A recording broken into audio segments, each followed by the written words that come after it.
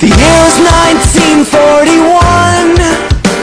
I was 8 years old and far, far too young to know that the stories of battles and glory was a tale a kind mother made up for her son. You see, Dad was a traveling preacher, teaching the words of the teacher.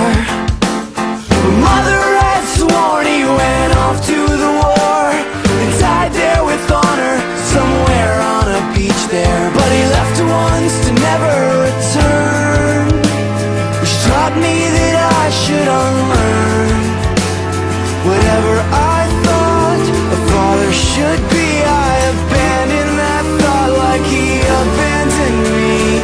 So right there you have it,